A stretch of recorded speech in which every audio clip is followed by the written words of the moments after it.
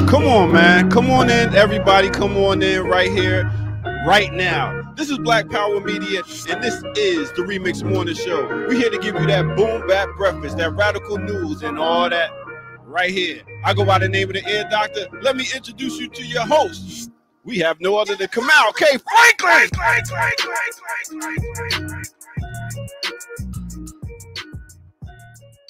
Okay, let's That was it. There was no. Where's the rest of the hosts? I was looking behind my computer. Where they at, B? Where the rest of the folks at? Hey, they well, Kim says she running a little late. She had to walk the dog real quick, so you had to walk them dogs to represent Will. No, true indeed. We got a new YouTube member, Josh Morales. Josh, what's up, son? All right. I like it when I'm by myself. I think that's what's happening. That's what it is. That's what it is. It's got to be. I mean, what other reason could be? Like at 8:03, we drop in new membership and all that kind of stuff. Look at that. It's all because of me. It's all because of me. We blowing up in the world. Thanks. How are you doing? What's going on with your weekend? Oh man, let me see what I got going on this weekend. I gotta do another wedding. And another wedding. And I also have, tonight. I will be on Real Talk with Dr. Sudiata. So that's tonight at 7:00. Also this Sunday, I'll be doing Sundays. We got special invites to the cookout. So, I told you all our allies, our Caucasian allies, will be coming to the cookout that, gave something to the culture. So, okay. And like, give me for instance, like who gets to come? Who's an ally that gets to come to the culture? As you've seen in this picture, we got Tina Marie coming. We got Hall from Hall and Oates. We got let me see. We got somebody we're gonna talk about. Oates can't come. This Hall. We'll see if we'll get him a to-go plate. I don't even know what Oates is, man. What is nobody never knew. I mean, man sat there and did the guitar, and that's what he did was the guitar, and that was his contribution. I don't even know if the dude wrote. You know what I mean? I know somebody who might know who Oates is. Lord, burn it down, Kim Brown. Good morning. Good morning. Good morning. Good morning. You got that dog walk? Not yet. It's still a little chilly. Still a little cold. Still a little cold. We was wondering, what is Oates from Hall and Oates? What is his role? What's his role? What is he? In terms of his ethnicity? Yeah. Oh, he's a white boy. That's white, man. I don't think so. What do you think he is? Where's the evidence? He looked kind of Latino to me. No, sir. Nah. No. Come on. With that mustache? I was going to say, don't let the dark hair fool you. I mean, that's just... Oh, that's white man. That's ethnic something. Oates. Wait a minute. Get the chat room to find out what Oates is, because come on. We got. But besides white, like, what are we trying to exactly figure out here? The doctor is telling me who's going to be invited to the cookout, like which one of the white allies. But he invited Hall, but not Oates. Yeah. Oh, sir, that's a folly. He said Oates can get a to-go plate.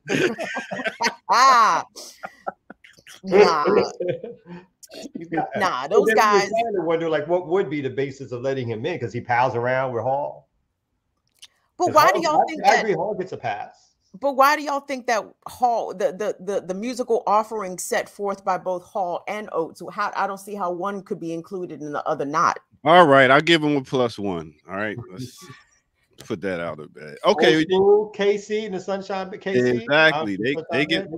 They get to come through. Billy Joel, he gets to come through. Okay. Billy Joel, yes. Billy Joel don't get to come through. Why not? Why? What music did Billy Joel do, or sing, or steal? He did The Stranger, and then he did. You might be wrong, but you might be right. Uptown Girl is not enough to get him in. I don't understand. Uptown Girl. Uptown Girl is That not. was That the 80s joint. Joel. Yeah, I don't think it's none. Springsteen comes before Billy Joel. What? I mean, No. I'm just saying, Springsteen. I don't know that's Springsteen and Billy Joel. Oh, you bugging. You're bugging. I mean, Yeah. if you go and invite, you can't. I mean, how does Billy Joel get an invite? Billy Joel got some dope soulful music. He got some soulful music, man. You Come didn't on. name one song. Soulful. I don't Huh? even know about. I think we're Exactly. overreaching with soulful. But are there some soul elements to it? Yeah. But soulful? I don't know. See, I think Phil Collins makes soulful music. Yeah. If you talk about Phil white Collins to get an invite. I give Phil Bill, Collins. yeah, he get an invite. Yeah. Come on, man. Let me hit y'all with something real quick, man. Because You y'all, gonna play Billy Joel, a soulful Billy Joel song? y'all, Who in the hip hop field get to come? Eminem. hold on. What you say? No, go ahead. Do it. Who in the hip hop field? Mac Miller. We got Beastie Boys. Is Mac Miller the one with the tag song? The one with the popping tags? Is that dude? Nah. Oh, okay. You thinking about Macklemore? Same difference. Exactly. Oh yeah, Michael McDonald comes.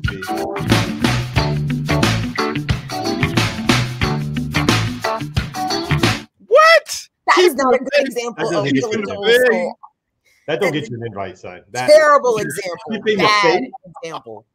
Keeping the faith get you there just because you secretly you're a closet Billy Joel fan. That don't mean he's beloved by the black populace or an invite to the cookout be. Oh man, Yeah, what Billy about Joel doesn't qualify. I'm sorry. He has made some tracks that has some soul elements. He does not qualify for a cookout invite, in my opinion. No, you're right. No. You got to invite him to a private dinner, just you and him. You can stare into his eyes. He can't come to the cookout. Man. Yo, man, people ain't coming to my cookout, man. What's going on with that, man? Yo, we got Kalanji in the building. He said he ain't coming. We got some other people. Yeah, because Kalanji ain't coming because he's black. It's for black people. And George Michael. That's right. George Michael. He gets a pass. He gets the invite. George Michael. Come on. I guess father figure. He did some stuff with Aretha. All right. Yeah. He come down from heaven and come. Yeah. Come on, man. We wherever he is. All right. Well, that's what it is. Let me let y'all get to it. Yeah, I'll catch you on the break. Stop messing with your hair, kid. Oh, wait a minute. Dead Man Animations. 25 beans. Big up, Dead Man Animations. Thank you, Dead Man Animations. Thank you, Dead Man Animations. You know what I'm saying? That's right. Today it's actually we closing out our GoFundMe campaign. What? Fall fundraiser season is over. This is going to be the last weekend for folks to donate. If folks so want to support by here doing some super chats today, giving us some resources today, or going straight to the fundraiser. I'm a little disappointed by the fundraiser. I'm not gonna lie to you. I'm not gonna lie to y'all. I think we could. Y'all can make it up to me. By donating here in the super chat today. Do like y'all did that one time. You know what I'm saying? Make it rain. Rain. That one time. At one time. Y'all only did it, maybe twice. That's how when I was sour at Ear Doctor for some reason, I just kept giving money that day and shit. No good reason at all. Are we approaching another anniversary? Or am my time calendar is just way off? I think it's our anniversary. The remix or the channel? I meant you and I. I mean, I think we should tell the public about our secret relationship. Let's get it out open. Kamau, why is it that you want to give the illusion that you are knocking down all the BPM ladies? What's going on? We are all Kamau's lovelies behind the scene.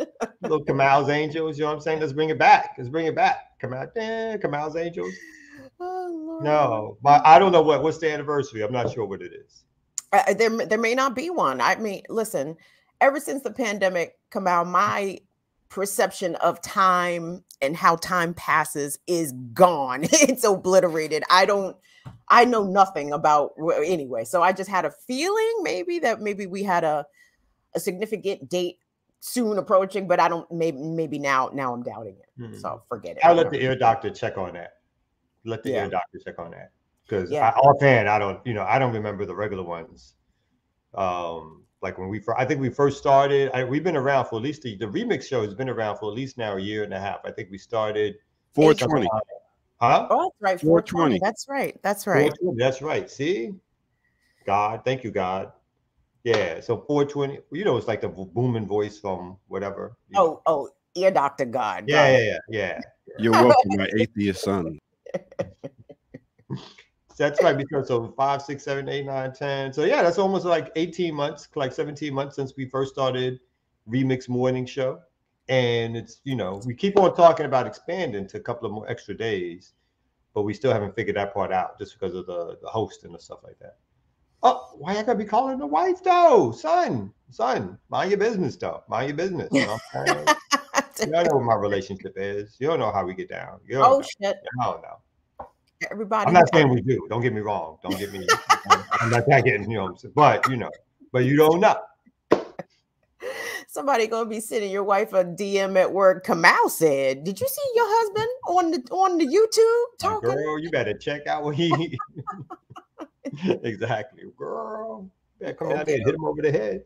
Oh Lord, I hope that's not the case. But anyway, what's up, everybody? What's up, remixers? Here we are at the close of the conclusion of what I hope has been a productive week here on the Remix Morning Show. You guys have had a big dose of Kim and Kamau in the Ear Doctor, and we appreciate you guys rocking with us this entire time, whole time.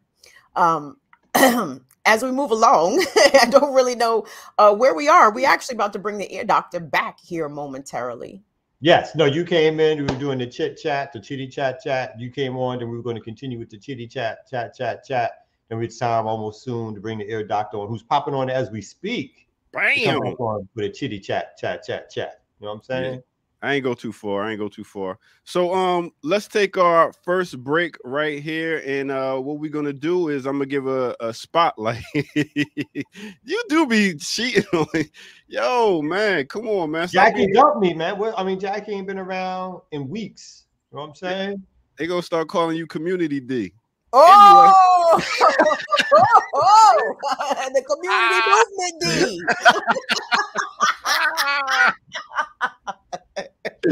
And that's what you get right here at the Remix Morning Show.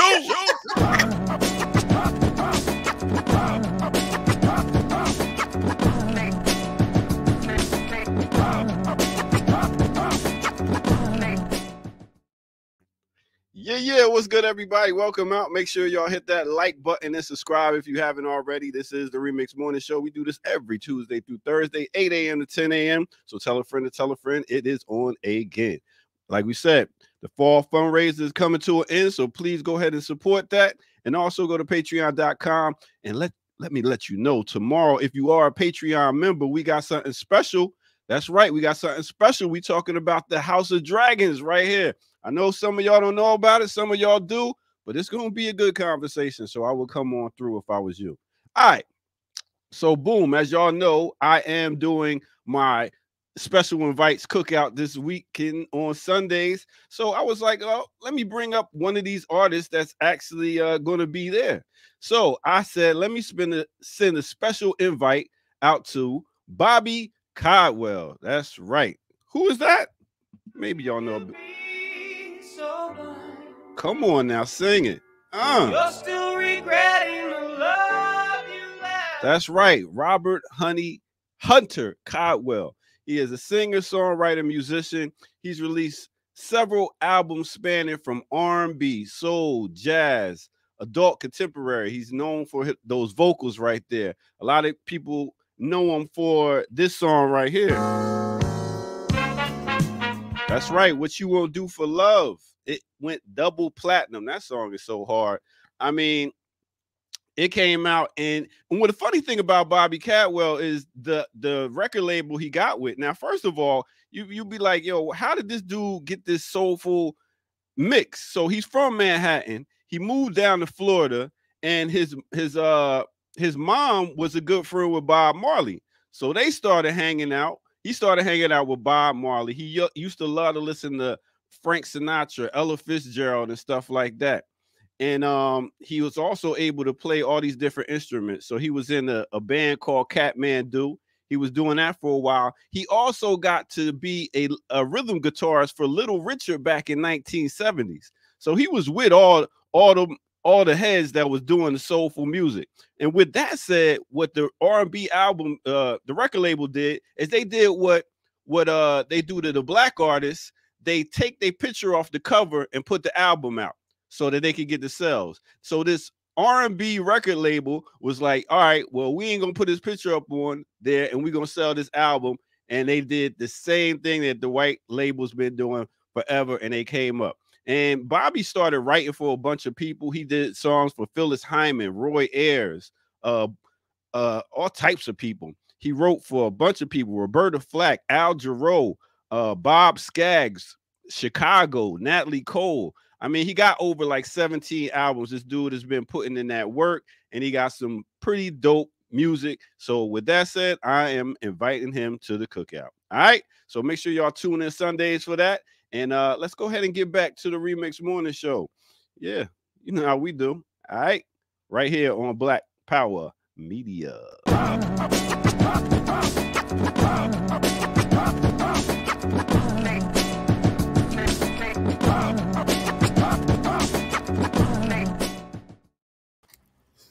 I knew nothing about Bobby Caldwell except that he was white and he had a couple of R&B tunes. And to list off, I guess, his pedigree, I'm very impressed. I'm very impressed. I had no idea either. I knew the song, those two songs, but I had no idea that dude was white. I had no idea. Before this morning, you didn't know he was white? Nope. I never saw a picture dude before in my life. I just heard, the songs just come on. You just know the songs. I never knew. Yeah. I mean, like if his mom was hanging out with Bob Marley, there was some fucking going on. I just want to put that out there. Yes. No, I'm just saying, you already know what I'm saying. It's like we read his mom and he got with Bob Marley. And he got sampled from hip hop, as you know. Biggie Smalls did the My Flame song, Sky's the Limit. That was that sample. And then What You Gonna Do for Love, Tupac sampled that, and Open Your Eyes, Common sampled that for yeah. Hold on, that was Bobby Caldwell doing that Sky's the Limit? Oh, okay. I'm thinking of the refrain though. Sky's the limit and you know that you keep on, just keep on. Yes. Yo. Right here, check this out. That's the track, but I'm talking about the actual chorus. You talking about Biggie? Nigga. Who did the song where the chorus is "Sky is the limit"? Forget the track, forget the instrumentation. No, that's soul. Sky is the limit, and you know that you keep on, but you won't. That's oh man, don't get me started. So the Biggie "Sky's the Limit" track is a melange of those samples, multiple samples. Okay. And they took that chorus. Yeah. So what's the name of that Bobby Caldwell song with the instrumentation of the Sky's the Limit? That's My Flame. Okay. See, look at you. I'm learning stuff. And I thought I was a music head. And you just taught me some new things. Thank you. Well, y'all act like I come up here and I don't be dropping knowledge when I make knowledge born out here. Come on, man. Listen, I'm about to say 112. 112 Skies. That was it. Well, 112 was on the Biggie song singing the hook. But that's not 112 song. That's Biggie's song. That's not their song. Yeah. Okay. Pull that up. I'll pull that song up. That was some good stuff. He could definitely come, from heaven to hell, wherever between he at too. I'm assuming he's dead, right? He dead? He gotta be dead. He's dead. I don't think he's dead. He's 71 years old right now. Yeah. He's only 7. I thought he was a D-Train. That's what D-Train. That's right. Keep on. Keep on. Okay, Bobby Warren. I'm happy that Bobby's alive. You know what I'm saying? I hope he's comfortable knowing that his mom had sex with Bob Marley. Shut up, Kamau. Get out. Stop slandering people's mothers. What is wrong with you? I'm just saying, she got that soul in him. He blessed the Adrian. All right, yo. I'll catch y'all next. Y'all be wilding. I know that ear doctor. He's out. No, that Kamau K. Franklin. Crown Heights, no chill. I'm just pointing out the obvious. Just the obvious. You cannot say that Bob Marley was hanging out with your moms and a white woman too. Bob loved, let's be real. Let's be real. There's a lot. Bob loved the white women sometimes. And I know y'all got news to get to, but I wanted to say this real quick. A lot of people say that white people steal black music all the time. I feel like they don't. I feel like they wait a minute. I feel like they mimic. Not really steal, because we created all genres. We created everything. So how can you steal like something that's been created? How can you steal something that you did not create and that you make for another audience and you don't pay the people who actually made it? But we always fall for the front man. It's not the front man, it's the record label. It's not the person singing the song that was like, oh, let me. Yeah, I think there's people who are real artists who enjoy the music, who love the music, like you said, who grew up with it. Yeah. And it's not always a hard line of what that is, but there's definitely thieves of black music out there. It's the record labels, not the artists. No, the artists do participate. The artists, there's a lot of, it's a part of the history, right? Is to have the white folks do the cover version of black music.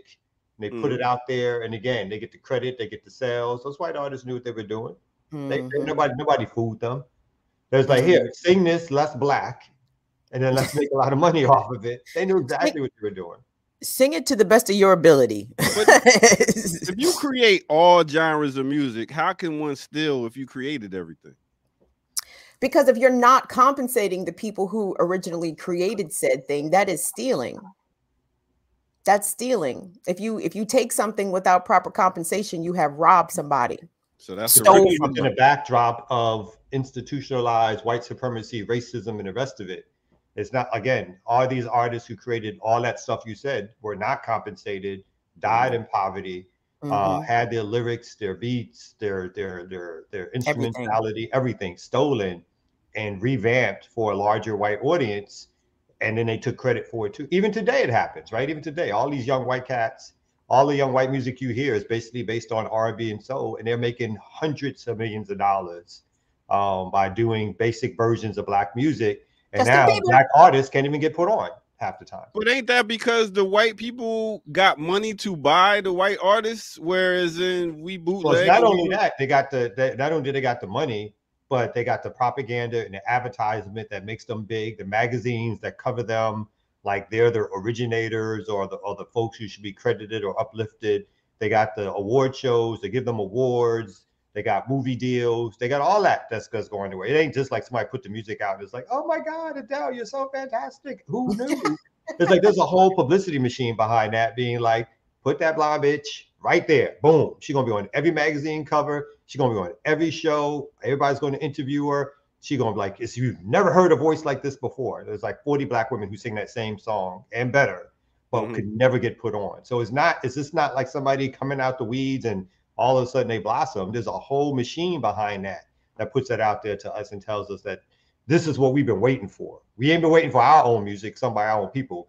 We've been waiting for somebody else to sing that song and do it in a way that attracts white folks or whatever. So we blame the record label and the media and not the artists. That's all. Both sometimes. So the artists are not.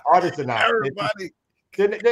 What are they? They're not like sheep all the time. You know what I mean? It's not like they don't have agency. They know what the fuck they do. And again, some people like the music. I'm not saying they don't. I won't say they're not singing things that they like, but people actually know also that they're benefiting off of something. And at least at least you could say somebody like what's the white girl I just mentioned? Went from Adele. At least she'll sometimes big up some black artists, but still, and she, it's that guilt. You still know what's happening. So hey, Amy Winehouse, come on, man. She just actually like Amy, but she was cracked too. Well, Amy always bigged up black artists. Like she always kept black recording artists in her mouth when talking about her influences. Simmer down. But no, there's some very recent examples about this. Have you guys seen the discussions around Madonna's memoir online, where Madonna says that I'm paraphrasing here, but basically she walked so Cardi B could run. She said, no artists out here flaunting their sexuality like I was. And then the internet, specifically Black Twitter, proceeded to drag her. Like, look, bitch, you didn't create shit. Okay. Everything you took was from Black women and from Black queer folks. So let's not Let us not over misremember the record. And that's what the white folks will do when they get to a certain level, or even prior to getting to that level. They will be like, oh, look at all this that I've created. Look at these trends. Look at this. Everything you had came from black folks. Cut it out. Knock it off. And I like Amy Winehouse, but she said some shit about Billie Holiday that was just like, as she was trying to praise some other jazz artists. It's like, you better get the fuck out of here and be with that. So, again, I think some of these artists are sincere and they like the music, or whatever, but still they are doing an imitation, and usually a poor imitation, of black people music. And they will find a way to center themselves in the music, right? Like Justin Bieber, when Justin Bieber's album, whatever, the latest Grammys or last year's Grammys or whatever, he was upset that his album didn't get nominated in the R&B category. He said, I made an R&B album. No, white boy from Ontario, Canada, you didn't. No, you didn't. You made a pop album imitating R&B, and it was still pop. So our producer, Ricky Ryan, says that we need to move on because, we got news to talk about. So let's go ahead and get to the news. Let me get up out of here. I met Ricky. Oh boy, this weekend. I'm not done talking. Pop, you told us this yesterday. Ricky's tall too. I didn't know Ricky was that tall. She's taller than me. And you said she hit you with the stiff arm. Like, I need 3 feet. Come out, back up. That's true. She did ignore me. She went around me 5 times. I had to like chase her down. It was pitiful. I was like, Ricky. It's like, oh. Anyway, slap the mat. Yeah, that's Maryland, yes.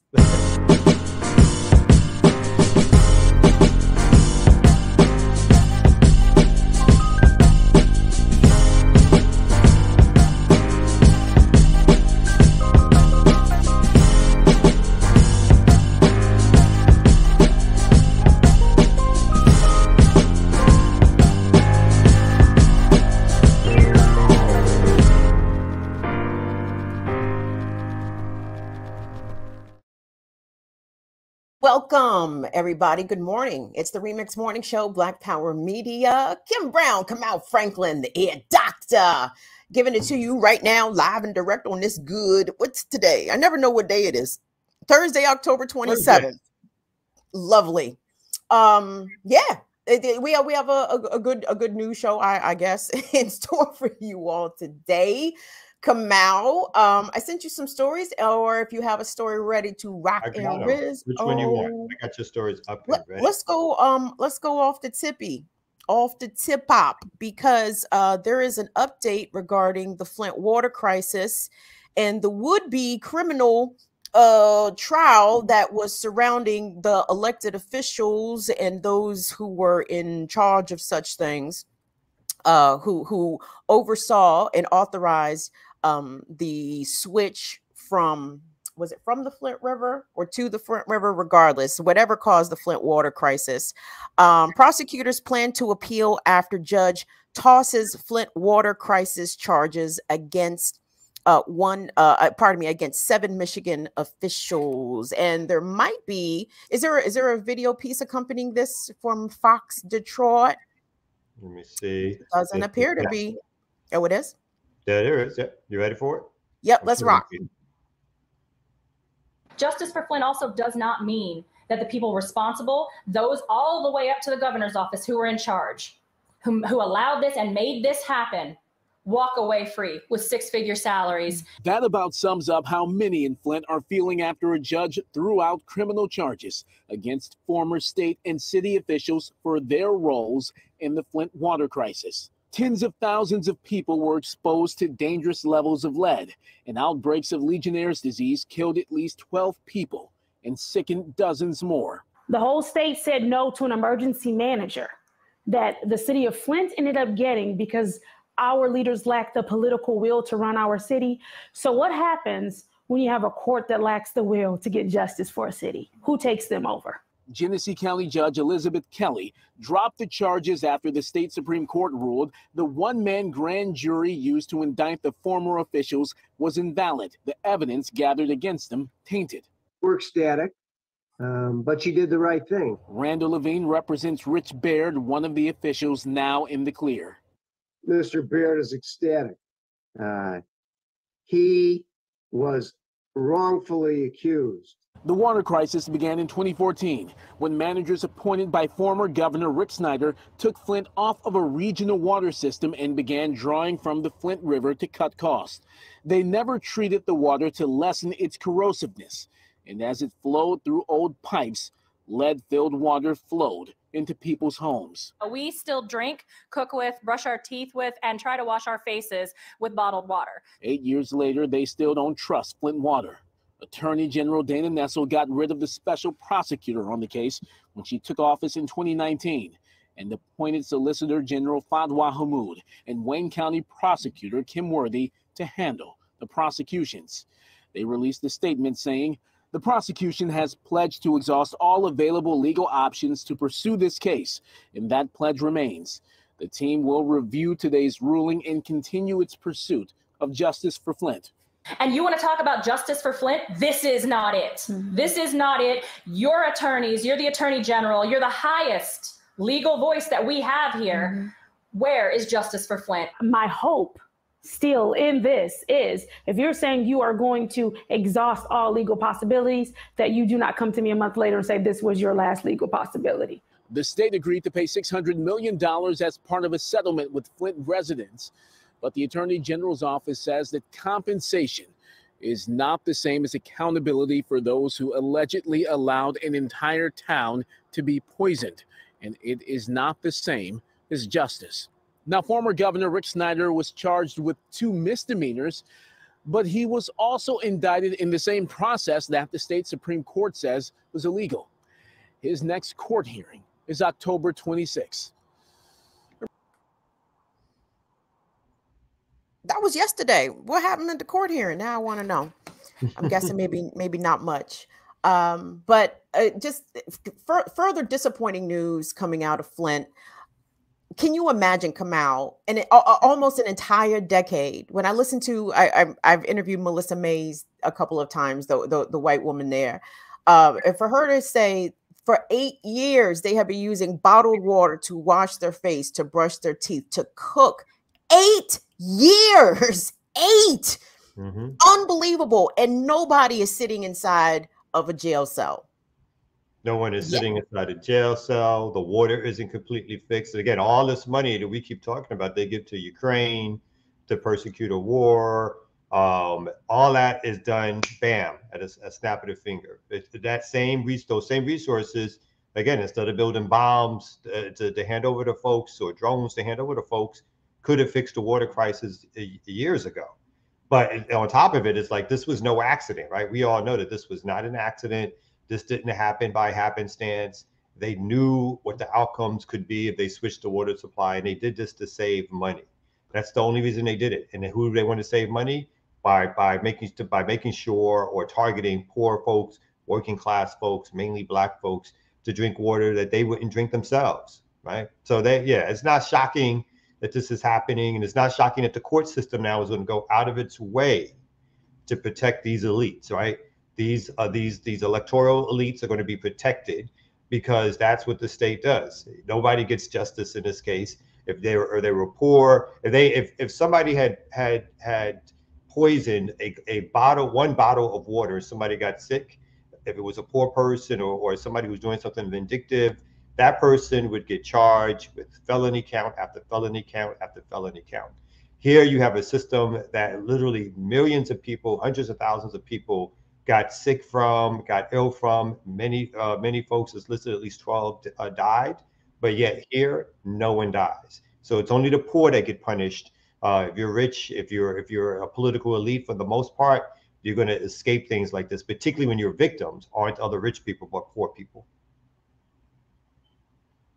It kind of reminds me of the anticipation that liberals usually show when there is another leak about, or another drip in the stream of things about Trump potentially being held accountable. Oh my God, he got subpoenaed. This could be it. No, this is not going to be it, because Trump is wealthy. He is politically powerful at this point. And exactly the same thing with these Michigan officials. These are rich people. These are politically powerful people, politically connected people.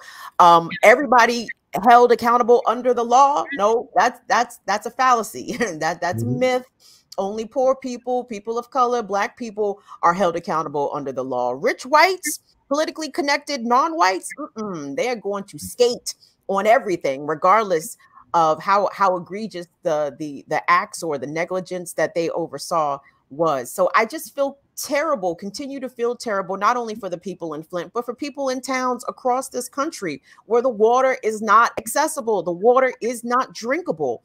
And these elected officials, people placed in positions of power to oversee this, I mean, it's just a job to them. Like, they don't even care about the quality of life and the impacts that they are having on people living in these communities who, I mean, water come out, water, literally the stuff Basic. of life. Yeah, it's the basic thing. And like you said, like, it's not job one. They, again, if it was all these building of prisons, all of this stuff around making weapons, all of that gets funded right away through the government, through government programs, without a hitch, right? Without a second thought. But if it comes to infrastructure for everyday people, no. If it comes to making sure everyday people have safe water or have access to food, or even unemployment, healthcare, then it all gets to be that costs too much. Where does that money going to come from? But if you mention building a prison, if you mention building or making weapons to persecute a war, funding the police, or funding the police, right? There's never a question on where that money is going to come from. There's never one iota of debate or discussion that this is going to break the budget or the money's not here for it. It's always pay for it, because they do the job of the state. They do the job of keeping the state powerful, keeping a public army for the state, whether in the domestically or internationally. And so they keep it moving with that. And I think, the only time rich folks get into trouble usually is if they do take a step too far, right? Take a step too far that it can't be somehow defended, or if they go after other rich folks. When you were talking about it earlier, it popped in my mind was like Watergate back in the 70s, where basically the Republican Party, led by at the time Richard Nixon, started spying on the Democratic Party. And so the Democratic Party, that type of spying was happening, prior to Nixon, both Democrat and Republican, on movement of folks, on radical folks, on organizers, even the people like Aretha Franklin we spoke about before. But no one suffered jail time or prison time or any threat of prosecution during that time period. The only time folks were prosecuted during that time period was when they turned on the Democrats, who were powerful enough to defend themselves, make it a huge issue in the country, and then there's a force to be a response to it. That's when there's a possibility of some sort of retribution or payback or jail time for somebody who's doing something, and when it's something that's so egregious to something that they can't defend it. But other than that, if it's poor people, if it's working class people, again, if they're shutting down labor unions, if they're prosecuting or persecuting organizers on the street, that's okay. That no one's going to be punished for that. And even if it's found out they did it 20 or 30 years later, they issue an apology and keep it moving. Yeah. When people use Nixon as an example about what potentially could happen to, say, Donald Trump, I say, you remember what happened with Nixon, right? See, you remember Nixon got pardoned, too sweet, like right away. So he faced no actual consequences besides having to resign his office. He didn't anyway. Fuck him. No. A couple of underlings under the bus. They had to do a little time, but that was it. Not him. Yeah. Mm-hmm. So yeah, Flint, Michigan, still in the throes of the fight. So yeah, that's an update there. You got any stories? I do have a couple of more, but I mean, you know how we do, Kamal. We can tag team. We can tag team. So this is going to be. I'll do this story, then you can bring back up your story, because I think this is yours. I think you have a story that's also related to Texas. But I read this the other day, where Texas goes permitless on guns and police face an armed public.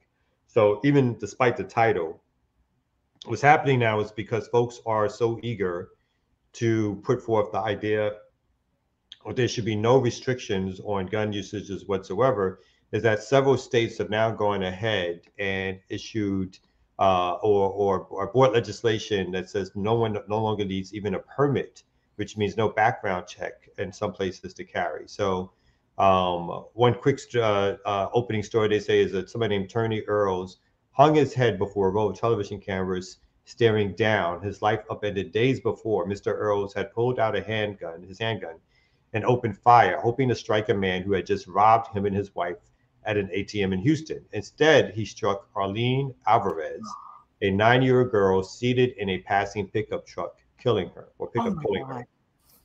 Is Mr. Earls licensed to carry? A reporter asked during the February news conference in which his lawyer spoke for him. He didn't need one, the lawyer replied. Everything about the situation we believe and contend was justified under Texas law. A grand jury later agreed, declining Mr. Earl of any crime. The shooting was part of what many sheriffs, police leaders, and district attorneys in urban areas of Texas say has been an increase in people carrying weapons and in spur of the moment gunfire in the years since the state began allowing most adults 21 or over to carry a handgun without a license. At the same time, mainly in rural communities, other sheriffs say that there's been little change in terms of the amount of shootings. And there's been different amounts of shootings throughout Texas in terms of lawful carrying guns. Could be a part of why shootings have declined in some parts of the state. That's what some folks are claiming in different areas. This is a picture of the young girl who was killed. Just to carry on a little bit with the story, far from an outlier, Texas with its new law joined what has been an expanding effort to remove nearly all restrictions on carrying handguns. When Alabama's permanent carry law goes into effect in January, half the states in the nation, from Maine to Arizona, will not require a license to carry a handgun. And so the story goes on to say that the next step for some of these folks who are advocating it, particularly in Texas, that there not be any permits to carry a handgun. Right now, that law in Texas is 21 and older. And so now they're trying to push it down to 18 and older. So that's a story that's happening where, again, at least from the police reports that are also coming in, it's that these, in a lot of these different places also, so what's happening is that there's more drunk fights, there's more like, road rage fights, and people are pulling out weapons. And so there's more random shootings and so forth. So this stuff is happening again as this country continues to deregulate or stop any and all regulation around ownership of handguns, background checks, mental health checks. So that's the sort of the lay of the land. And Texas is, again, not an outlier, but now half the states in the United States allow this, and it sounds like there's going to be more in the way. That sounds terrifying. And I can't see how a person who is recklessly shooting a gun kills an innocent bystander and there's no charges. Like, there's no charges. Grand jury decided not to indict. So basically he acted in self-defense. It was an against the 9-year-old. You know what I'm saying? Accident. And then that was it.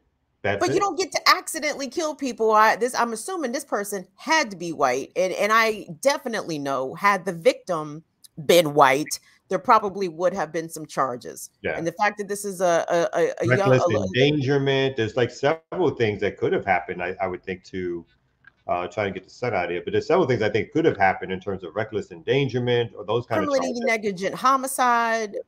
But apparently a grand jury decided not. Why? But not only obviously because he's white, but because the gun freaks do not want any limitations on the ability to fire and shoot.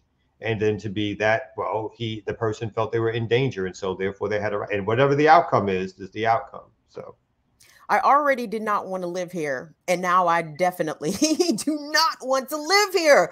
America is wild. This is just a Wild West, but make it 2022. Make it urban centers, make it rural centers, make it the highway. It's the wild fucking West. Everybody is carrying.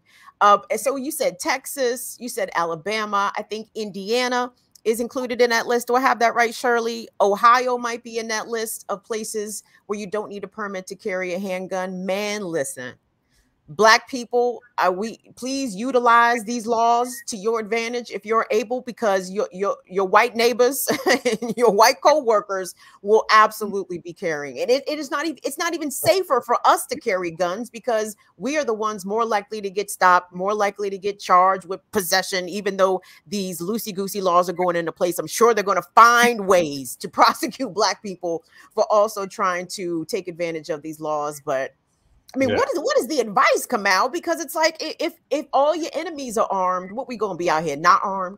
No, I completely agree, because it's, it's one of the things I think I've said myself is that I'd rather live in a society where all guns were regulated. I'd rather think that would be like taking handguns and semi-automatic or whatever. So I'd rather live in a society that, if it was a democratic society, if it was a fair society, if it was a humane, if it was a socialist society, where those things wouldn't be available, because that's not how we would treat each other or need to react to each other. But in this society, it's hard to say that, right? Because it's hard to suggest, and I wouldn't even suggest that people turn in their guns or not purchase them when you said the exact thing that's happening. White folks are armed to the teeth, and they're armed to the teeth for their own various reasons, their own ideology of white supremacy, their own sort of so-called rugged individualism, their own history and culture of perpetrating violence at a moment's notice. All of that, boom. It means for them, having a gun handy is somehow a way to solve problems. It's a way to do things. So I would never recommend that Black folks give up their arms or be the first ones to say, oh, we're going to turn this shit in. No, folks need to buy, learn how to shoot, protect themselves, and unfortunately have to be as careful as possible, because that still comes with the retribution of the state, as you said, who will, in a moment's notice, prosecute Black folks for the same things that white folks get away with. So we already know that. And shoot at Black folks, right? Yeah. Oh, well, they had a gun. Motherfucker, it's an open carry state. Everybody has fucking guns. Yeah. And the police will find a way to murder Black people still. I mean, they're doing it presently. They've never stopped. Obviously, this has been a part of a unbroken chain of the state and white people, self-deputizing themselves and killing Black people without any sort of accountability. But I always say I'd rather be a live defendant than a dead martyr, right? Or martyr, right? I mean, that's sometimes that is your choice. It's like either you shoot back or you're the victim of something, right? If you have the ability to do it, either you fight back or you're the victim of something. And sometimes it's just like, you don't want to be, obviously no one wants to be in that position, but if otherwise you're just at the whim of not only the authorities that be, but individual white vigilantes who take it upon themselves to decide to enforce their sundown laws, or they're like, why are you walking here laws, or why you exist laws. So all that stuff is, I don't think as a people, we don't have much of a choice except to not only arm ourselves, but be politically active, as we always talk about, to organize against what's coming down, and to have ways, again, these sort of white militias. I wish I saw this commercial the other day where it talked about basically racism against whites, which was playing, and it seemed to be an anti-Warnock advertisement, but basically it was flashing white folks who they claimed had been discriminated against in a commercial. And that was a commercial that was running on like something like a mainstream site, right? But that was the gist of the commercial, was that white folks are being discriminated against. So in a society where folks cloud their imagination by trying to think that they are somehow discriminated against, or they're the ones who are suffering from oppression, or there's some sort of quote unquote reverse racism, you have to protect yourself through organizing and through having self-defense mechanisms. Ridiculous. Let's see where we at time-wise. We got time for another story before we go to break. Let's get to that Brennan Center story there, Kamau, because we are in an election cycle. Voting is already underway in a lot of places. And, like everybody already knows, Black people actually, and non-white people actually, do not have the right to vote. So this is what the Brennan Center released yesterday. Massive disenfranchisement and racial disparities in 2022 Texas primary. And the report went on to talk about, after Texas enacted a new law in 2021 aimed at making it harder to vote by mail, Thousands of mail ballot applications and mail ballots were rejected, with a particularly harsh impact on voters of color. Spurred by false claims of voter fraud in the 2020 election, Texas enacted a voting law in 2021 with many egregious provisions. These ranged from new limits on assistance for voters with disabilities or language access needs, to the criminalization of election administrators who encourage voting. We cannot know yet the full impact of Senate Bill 1, let alone how it may exacerbate the restrictions or in the restrictive voting system in Texas had in place before the law's passage. But the data from the March primary shows us that just one of the bill's many provisions cause massive disenfranchisement and major racial disparities. Under that new rule, voters were required to write their driver's license number or partial social security number on their mail ballot application and mail ballot envelope. Now, whichever number that they listed needed to match the number in their state voter registration. The rule created a variety of new ways in which a voter's application or ballot might be rejected, though through no fault of their own. For instance, if a voter had listed their driver's license number when they registered to vote, which may have been over a decade ago, but put their social security number on the application or the ballot, it would have been rejected. As reporting this spring made clear, absentee applications and mail ballots were rejected at extremely high levels. These reports, relying primarily on aggregate high-level data or data from a small handful of counties, showed that some 12,000 applications and 25,000 ballots were rejected during the March primary, and that there were other signs of a race gap. While these early reporting pointed to the magnitude of the problem, thanks to our public records request filed by the Brennan Center, we now know more about which people and which particular voters' applications and ballots were rejected. We obtained individual level data listing whether or not each voter and ballot. Wait, I lost my place. Sorry. Listing. So we obtained individual level data listing whether each voter in the state requested a mail ballot, whether that request was rejected, and if so, why it was rejected, and whether every voter cast a mail ballot, whether it was rejected, and if so, why it was rejected. So our analysis of the data yielded troubling results. We found that the overwhelming majority of the ballots that were rejected were cast due to the new ID number requirements imposed by SB 1, and that Latinos, Asian, and Black voters were significantly more likely to have their mail ballot and applications rejected than white voters. We also found that even when their mail ballots, we even found that when the voters successfully applied to vote by mail, voters of color were far more likely to have their mail ballot rejected. This combination of application and mail ballot rejections left non-white voters at least 30% more likely to have an application or mail ballot rejected than white voters. So potentially a third of voters of color, Black voters in Texas, had their mail-in ballots and or their applications rejected.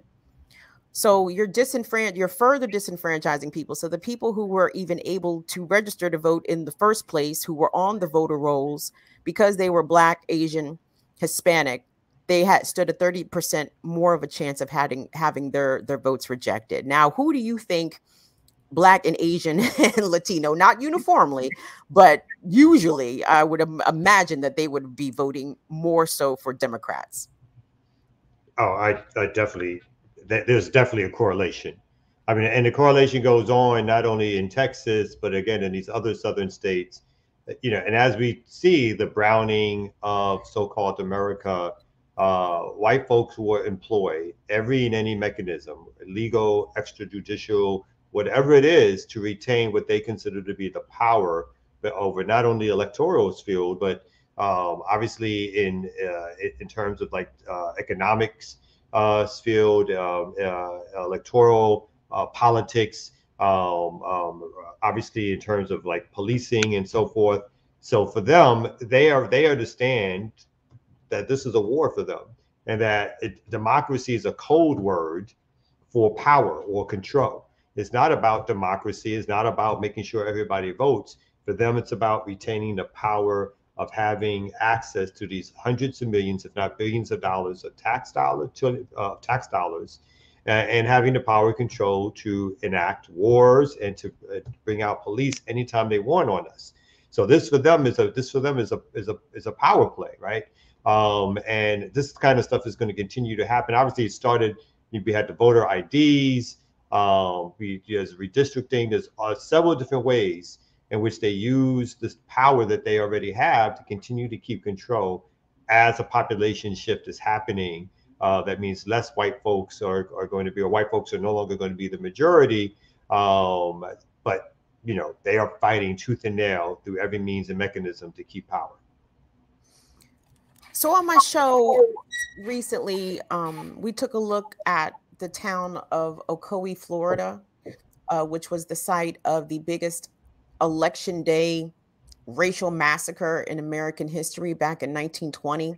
And basically, when Black folks showed up to vote, white folks showed up and burned the town down, right? So it's just an interesting evolution, right? How racism and how white supremacy works. So now they're not going to show up and burn the town down because Black folks and non-white folks want to vote.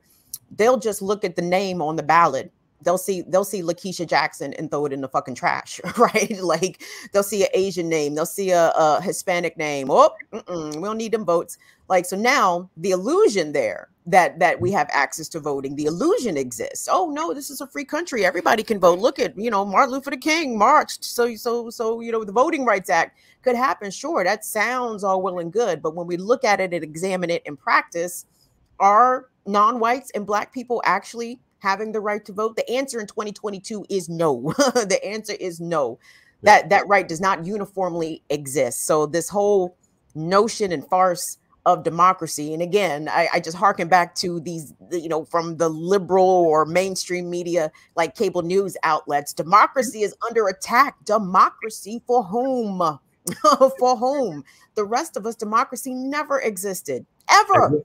And really quickly, I mean, they won't just stop at ballot measures, because the whole, the whole thing around the insurrection in Washington, D.C.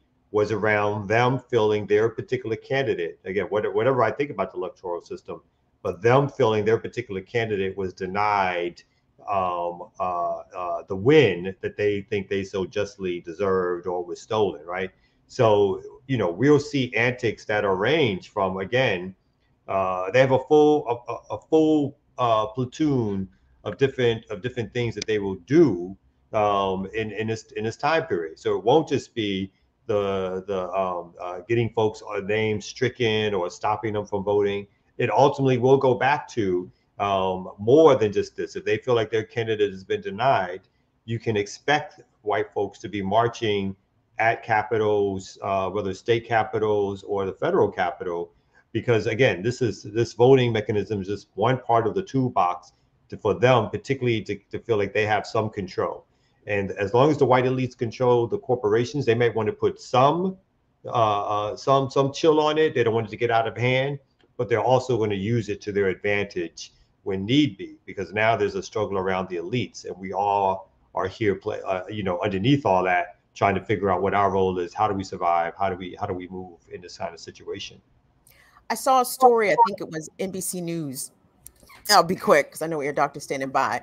But they were talking about the voter intimidation at drop-off mail boxes in Maricopa County, and how there are white people standing at the ballot box, the drop-off box, with guns on their hips, asking people for their identification, taking pictures of their license plate. And the candidate, I believe, for governor there, the Republican candidate in Arizona, Carrie Lake, she's basically already said if she doesn't win, she's not acknowledging the results of the election. Wow. Like, I mean, I'm not surprised, but I mean, I'm just like, okay, come on, come through, fascism. fascism showing her face and her whole ass blatantly. Not to say that it wasn't previously, but god damn, like if fascism can't get more naked in 2022 right now, come out. No, that's the way that we've returned back to the time period where white racism, white supremacy is full on public display. There's no hiding, there's no code language. It's full on public display. And again, voting might be one mechanism which is expressed in terms of stopping people from the ballot, but it is not the only way. But speaking to somebody who's never going to stop us from making sure our votes count, particularly when it comes to his list, let's be on the Ear Doctor. Yeah, speaking of voting real quick, I wanted to vote in LL Cool J as, yes, one of the top 10 and one of the people that's been on the most crew songs that was hot. We talking about what the fuck? I thought I conquered the world, crush Mo D, Hammer, and Ice-T's girls.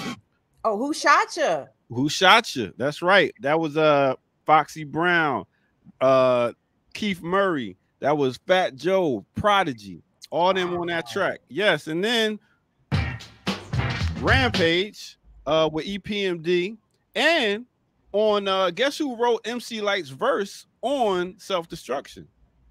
I assume LL Cool J. I'm just saying. The top 10? I'm just saying, on every crew song, 4, 3, 2, 1, and then let's just go to the LL top 25. I'm giving him top 25. Can't be top 10. Let me go ahead and get to our next break real quick and do a little quick musical break. I met somebody the other day outside of the Black Man's Lab, and the sister came up and she's like, I'm an MC. I was like, yeah, but do you spit heat? And she was like, I was like, all right. I like the confidence. So let's go ahead and get to that right here, right now on the Remix Morning Show.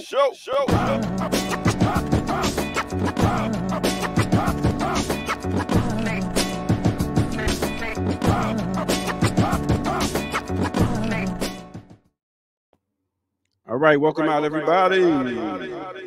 That's right, this is the Remix Morning Show. I go by the name of the Ear Doctor, and I would like to ask y'all to hit that like button and subscribe if you haven't already. All right, so boom, like I was telling you, I was able to talk to this sister that goes by the name of Troy Fiola.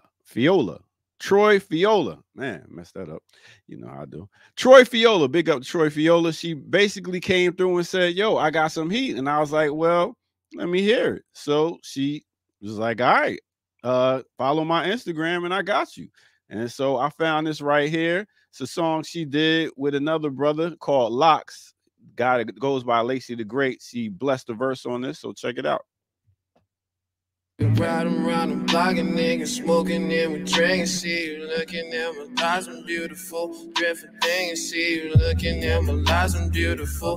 Different thing and see you looking at my eyes, I'm beautiful. Different thing. So he like my lies, connected dots, we tied in knots, perspective like neglect the cops, they ask a lot, but they don't know we have a lot of attention that can bore you. We come from dirt, we call it soil. Niggas are locked up, but I am here for you. We use that jail, but it didn't call you. Don't miss a step.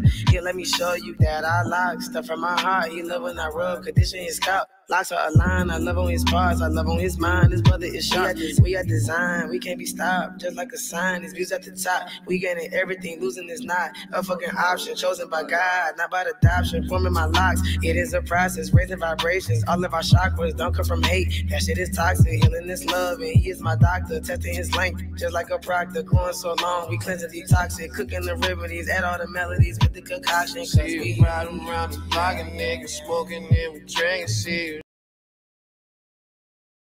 All right.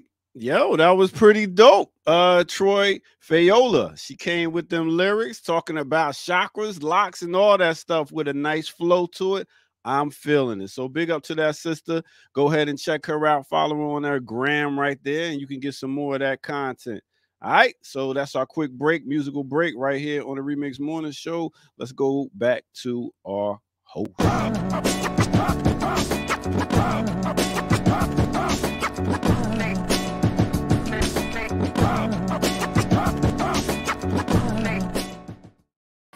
I'm gonna give sis an 8 out of 10 on that.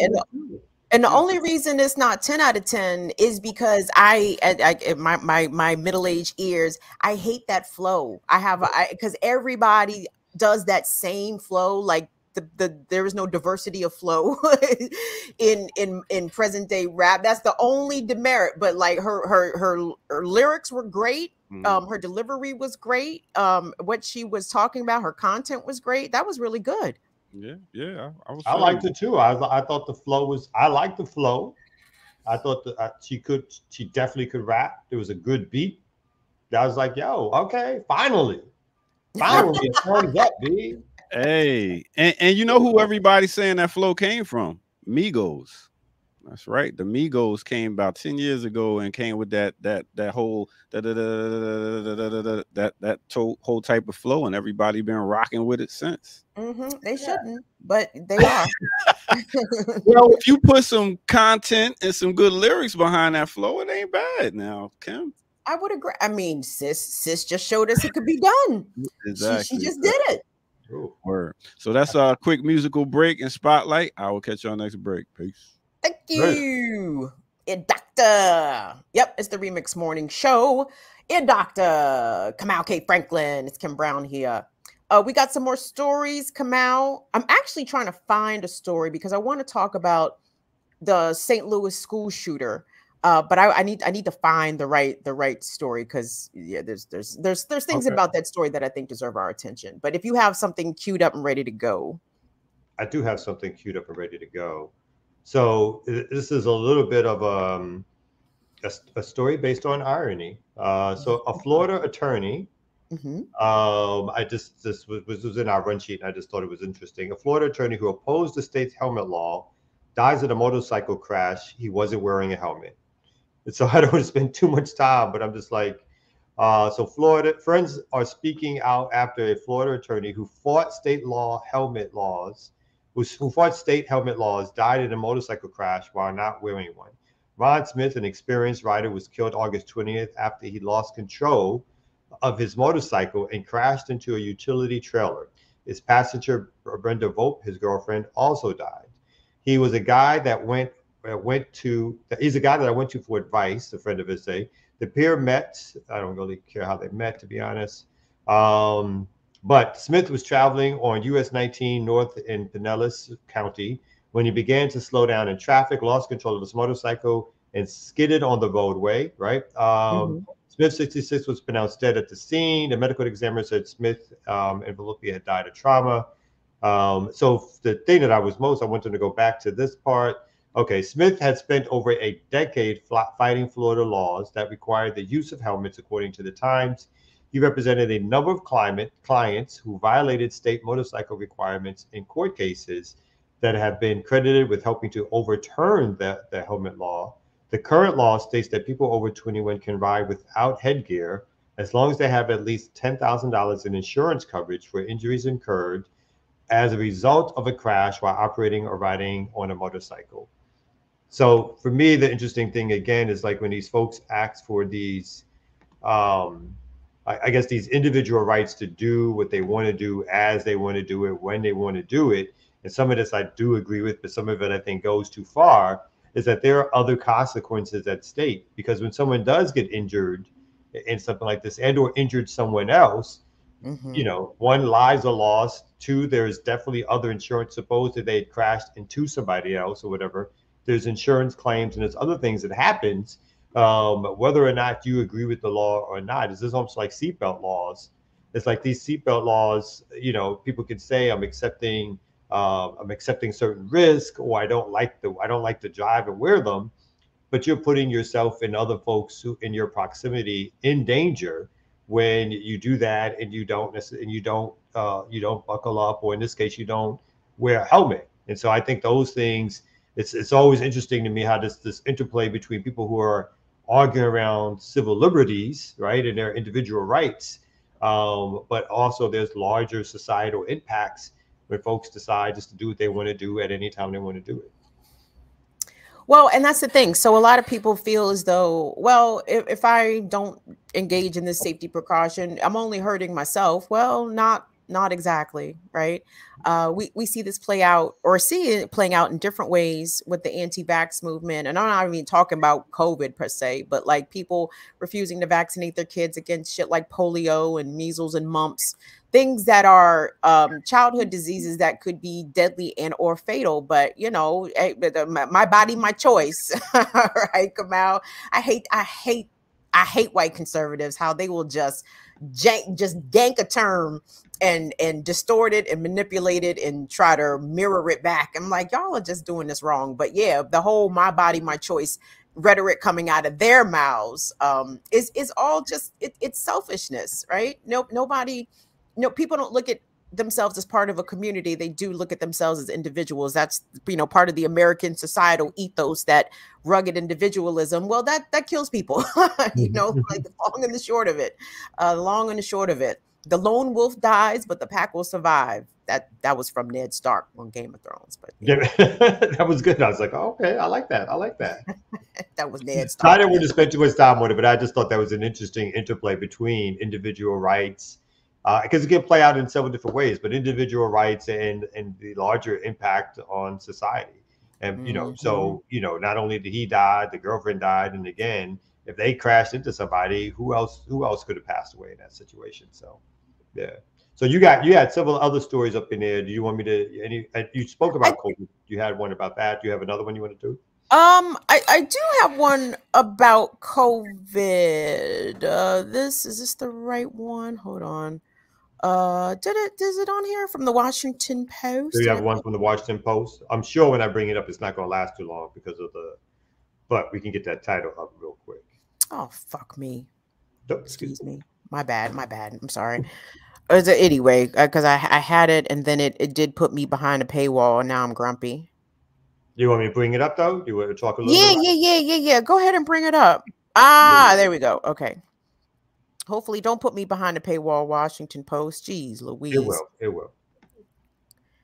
I don't want to survive in America, but the Post, the title is "Whites Now More Likely to Die from COVID Than Blacks. Why the Pandemic Shifted." And at least here we got, I'll read off a little bit of it if you're behind a paywall. So Skil Wilson had amassed more than 3 decades of knowledge as a paramedic, first in Memphis and then in Fayette County, 2 places that felt like night and day. With only 5 ambulances in the county and the nearest hospital as much as 45 minutes away, Skil relished the clinical know-how necessary to work in a rural setting, doing things like sedating patients, to insert tubes into their airways. But when it came to COVID-19, despite more than 1 million deaths nationwide, Skil and his family felt their small town on the central eastern side of Fayette County, with its field grazing cattle and rows of cotton and fewer than 200 COVID deaths since the start of the pandemic, was a cocoon against the raging health emergency. It says it was a lot easier to stay away from others, his widow Holly Wilson said of the largely white and predominantly conservative county of about 42,000 residents. Less people, less chance of exposure. COVID seemed like other people's problem until it wasn't. The imbalance in death rates among the nation's racial and ethnic groups has been a defining part of the pandemic since the start. To see the pattern, the Washington Post analyzed every death during more than 2 years of the pandemic. Early in the crisis, the differing COVID threat was evident in places as Memphis and Fayette County. Deaths were concentrated in dense urban areas where Black people died at several times the rate of white people. So later on in the story, it says, over time, the gap in deaths widened and narrowed, but never disappeared until mid-October 2021, when the nation's pattern of COVID mortality changed. With the rate of death among white Americans sometimes eclipsing other groups. A post-analysis of COVID death rates from the Center for Disease Control and Prevention from April 2020 through the summer found that racial disparities vanished at the end of last year, becoming roughly equal, and at times during the same period, the overall age-adjusted death rate for white people slightly surpassed that of Black and Latino people. Yeah, so as part of a thread on the Post's Twitter page, they kind of sum it up a little better. Like it says that at the start of the crisis, Black people were more than 3 times as likely to die of COVID than white people. As of 2020, as 2020 progressed, death rates narrowed, but were not erased because fewer Black people were dying. White people began dying at unimaginable numbers too. In the summer of 2021, the nation saw some of the pandemic's lowest death rates as vaccines shoring up the body's immune response became widely available. I kind of don't like that framing. Then came the Delta variant. The virus mutated, was able to spread amongst the vaccinated. As erosion of trust in government and in medicine slowed vaccination rates, stymieing the protections afforded by vaccines against severe illness and death. After Delta's peak in September of 2021, the racial differences in COVID deaths started eroding. The Post analysis found that Black deaths declined while white deaths never eased until the mortality gap flipped. From the end of October through the end of December 2021, white people died at a higher rate than Black people did, the Post found. So what contributed to the recent variation in death rates and why? The Post interviewed historians and researchers who studied the effects of white racial politics and social inequities in health.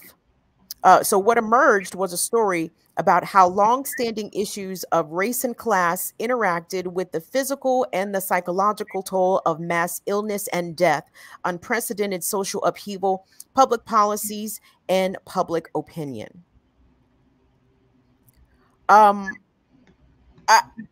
So people are still dying from COVID. Let's put that out there, period, point blank. And I think, and I don't know where you, well, I know where you are, Kamau, and you have to tell me what the attitudes look like socially in and around Atlanta. But I can tell you here in the DC metro area, people are still very much masking. It's not universal. It's not uniform. It's not everywhere, but it's not unusual, nor is it uncommon to see people masked, right? And there's no, like, oh my God, why is that person wearing it's none of that. Like people around here anyway, I think, except that we know that at least for a stretch of this pandemic, Black people were dying at disproportionate rates. So I think Black folks, I see them still taking the measures to protect themselves, right? But I don't think the whites, I do not think the whites were taking the same mitigation strategies into play unless perhaps they were disabled, immunocompromised or had chronic illness, right? But quote unquote healthy, able-bodied white people, they thought their immune systems were stronger than steel out here. No mask, nothing. And I think that's part, and obviously that's part of what's taking over right now is I think still, here in Atlanta, there's still folks, it varies, folks who are taking precautions, folks who are not. But mass gatherings have resumed. People are gathering either sports stadiums, in my case, like rallies or demonstrations. Other people's cases, at school events or whatever it is, like folks are gathering again. Folks are out in public. Restaurants are full and all the rest of it. This is not a new occurrence, but over the last year or so, it's really almost pre-pandemic levels, you would say, if not pre-pandemic levels. And I would say, a third to half the time people are masked, but a lot of times people are not. And then I think it does. I mean, I think those politics have kicked in, as in these, something that this kind of pandemic, which will obviously reach a large population in urban areas first and slowly make its way to rural areas or areas where more or less people live, is and has been doing that over the last year or so. When people don't mask up, when they don't do vaccines, when they refuse to do boosters, when they refuse to take any of the precautions that have been recommended, it makes more than not the sense that this is what's going to take place, is that these folks themselves, based on their own politics, will suffer. And we've seen, this is not the only virus in which this happened. We see in Hasidim communities in places like New York where folks are anti-vaccine or for things like measles and so forth. Like when there's outbreaks of those things across the country, they're usually taking place in clustered communities that don't take vaccines or have religious reasons for why they don't, but they also put themselves out there as the first folks who will be victimized by this, while others around them who've had vaccines will be protected, but they will be the victims of it. And then, you never know what variants may come up, because now these things have been able to spread unlike they have in the past. So this is very much about people's political positions, religious positions, positionality in terms of where they live, but it's all catching up to folks. And like you said, even though there's certain numbers that are being shown to go down in terms of death rates and the amount of people who are getting the diseases, as partly these viruses over time, historically speaking, they become less fatal, but they still stick around. And so the reasons why we have things like the flu today are based historically on things like the Spanish flu and so forth. So they stick around, they never go away. They may not kill as many people, but they still are a threat to the lives, particularly of those folks who are, their bodies are compromised somehow. And so they are the first ones who or they're older. So they're the first ones to potentially pass away from this. But this is something that will be with us, our children, our grandchildren. And again, the less we do to protect ourselves, the less chance we have of making sure that more people survive it. And please don't forget that COVID is still the third leading cause of death in the United States. So COVID is still killing people. I know it's not a story anymore on the news. Now the stories are the flu and the RSV surge that is supposedly impacting American children and American infants. But it's weird to me. I'm seeing all these stories about RSV and flu, but how is COVID not being even mentioned in the mix? Like, I believe that the narrative that is still being put forth by the media and by agencies like the CDC is that, COVID is still out here, but you guys just have to vaccinate and vaccinate and vaccinate. The CDC is not even reinstating its masking recommendations or its masking, suggestions. Like, that is the best way to stem the transmission of airborne communicable disease, is for the majority of people to mask while inside in public spaces. But you're not going to see those kinds of recommendations come from the CDC. They are going to push vaccines. And I know the vaccine debate was something that tried to tear our little channel apart here at one point. We had some strong discussions surrounding the COVID vaccine. And I myself have been vaxxed and boosted, I think, twice. I have not gone to get this new, updated booster that supposedly includes, protections against Omicron, etc. Just because I'm more skeptical of the shit. Like, God damn, am I gonna get shot every 6 months behind this? I don't think that's what I want to do. It's what slowed me down too. Was like, I did the first boost because I think that even though I agree with getting vaccinated and so forth, I do think we were sold something that at first it sounded as if this is going to stop us from getting the virus. And then later it sounded more like, well, what's going to happen is this is going to reduce your symptoms while you still get the virus. And then it became the different variants. And then it was like, now you need to get a booster every 6 months. So it seemed to be something that there was no end in sight to the need for either boosters or vaccines, but yet COVID was still out there. And so I think there became, I'll speak individually, a little bit of like I've done this, little fatigue is setting in. I'm going to take the standard precautions of masking up. And again, the whole family got vaccinated. But as far as doing the booster after booster after booster, it just seemed like it was something that the answers to the issue weren't clearly known by science, and it became something that felt like it was being pushed as a semi protection, but not knowing how accurate it was. And so it was, and again, anybody who's going to go back and continually get shots in their arms, you're going to become doubtful as to what the impacts are, the effects are, if there's any long-term significance that hasn't been studied yet. So I think all that has made people feel a little uneasy about what the possibilities are in terms of how great a protection this is or whatever. So I think that all dealt with too, part of the fatigue that I think a lot of people are feeling, even And outside of an overt political backlash to it or whatever. yeah. And here's the thing. I mean, people can have their perspectives about the vaccine, and that's fair. But what's not in dispute is that people can be asymptomatic carriers of COVID, and COVID is airborne.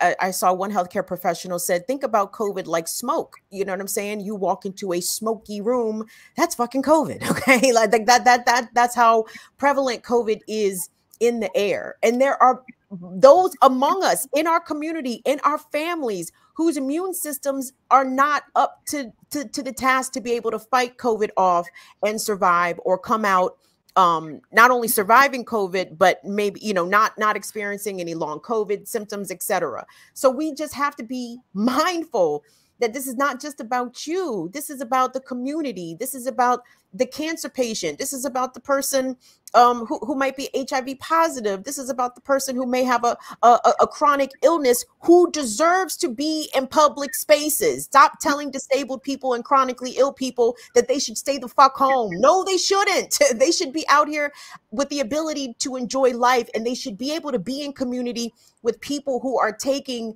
their medical considerations into play. Even if you are personally aware of them or not, you should assume that there are disabled people, chronically ill people, immunocompromised people everywhere. And you should be thinking about how you are masking with those people in mind. You may not even know them personally, but that's not the point. That's not what community is, right? We look out for each other regardless of whether or not we know each other. So I'm just imploring, begging people, if you are going to be in indoor public spaces, please consider masking. Please consider masking. COVID is still killing people out here. Just because it's not being reported with the same level of intensity that it was 2 years ago doesn't mean that it's not happening. So I just want everybody just to keep all that in mind, please.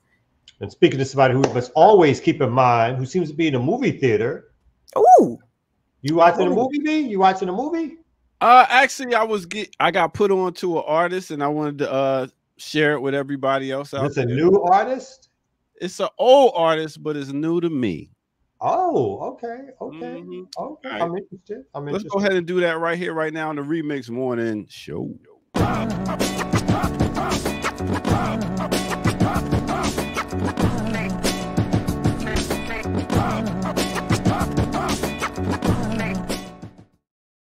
Yeah. What's good, everybody? Welcome out. Listen, in case you didn't get to check out last Sundays, we had Kim Brown come through, and Kim Brown put me on to a artist I've never heard before. Who am I talking about? She goes by the name of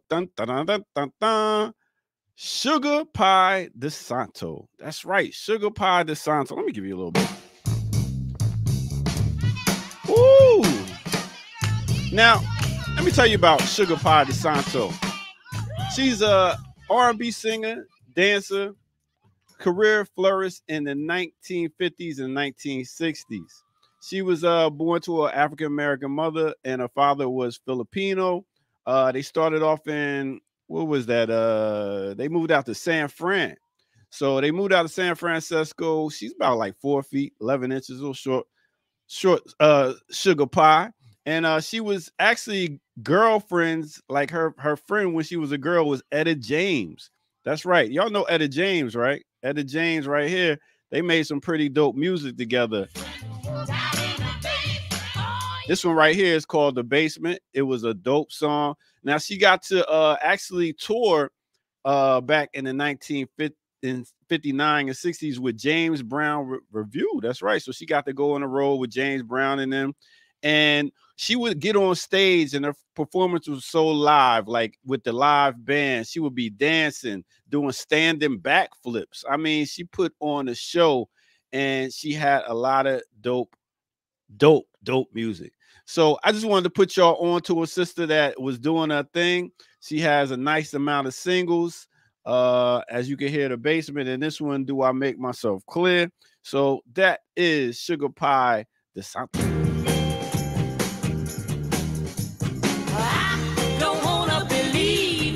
Bad things about you. All right. So there it is. Go check her out if you haven't already. And that is your artist spotlight for the day. Now let's go ahead and get back to the Remix Morning Show. Now we do. It's all about the things you do. Moving and a grooving, using and a fooling, chasing around every street. Yes, yes. Thank you, Air Doctor. What a gift. That's a treat. Sugar Pie DeSanto, you guys, go down the rabbit hole of her discography. You will not be disappointed, because when I say sis be singing, sis be singing. And her and Etta James, I love that era of R&B where, you know, it would be same-sex duets, basically, right? Like, so it'd be Sugar Pie DeSanto and Etta James singing songs together. Of course, I'm thinking about like Sam Cooke and Lou Rawls, you know, doing songs together. Like, I just love that. I mean, for one, it was an era of vocals. Not this modern era. I don't know what the fuck we in now. But then, if you could not sing in that microphone in front of them people with that live band backing you, they would yank your ass off the stage. Now you got to go, shorty. you not carrying these notes properly. That was never Sugar Pie DeSanto's problem. Sis can blow. Ear Doctor, is she still alive? Is she still alive? I think she is. Yeah, she's age 87. You said Sugarfoot. She ain't got diabetes. It's Sugar Pie DeSanto. Sugarfoot is still alive? Okay, you got it. 87. I've never heard of this person before in my life. Yeah. Kim put me on. I was like, okay. And How did you hear about Sugarfoot? I understand. Sugar Pie. Sugar Pie. My bad. Because I went, you know, on these streaming services, they will suggest, you know, similar artists. So, well, hey, if you like Etta James, you'll like Sugar Pie DeSanto. I said, who is Sugar Pie DeSanto? She has a ballad called Maybe You'll Be There. She'll put you on the floor, okay? She will put you on the ground. But I'm so glad, like, that I found, like, I was able to discover her. And thank you so much, Ear Doctor, for highlighting her, because the ways in which Black music, Black culture can be erased, there are so many amazing artists and musicians from yesteryear and generations gone by that even us in middle age, we don't know. We never even heard of them. So that's see, and for everybody in the chat sometimes who will be like, Kim, you need to listen to some new music. Kim, you need to get caught up. No, I will not get caught up. I'm getting caught up on the old shit. Okay, I'm getting caught up on the 20th century because there's so much that I missed. Okay, coming from that 20th century music. So big up, Sugar Pie DeSanto, New York. Find her. I think she is alive in New York City. Please, somebody go visit her. Take her some flowers. Boy, that hype Kim up, boy. I know, boy. She loves her Sugar Pie. I was like, I just stand back. Like, maybe because they're the same height. You know what I'm saying? Shut up. Word. So that's your artist spotlight today. And I will catch y'all later. Peace. What a voice. Oh, what a voice. Ear Doctor, that was a treat. Thank you. Thank you. Anyway, come out. Pick your face up. Pick your face up, man. I just never heard of her. You know, that's all that was. It's like, okay. But I do like to going back in the day and picking out those old artists that, and I agree with you, like their vocals was stellar.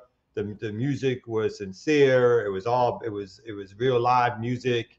I go back, I listen to, like, you know, groups like the Drifters and stuff like that. And it's like, oh, this like these cats can blow, they can sing, they got harmony and all the rest of it. So every now and then I do that. I just didn't know who Sugar Pie was. And I'm gonna stop calling it Sugarfoot. So yeah.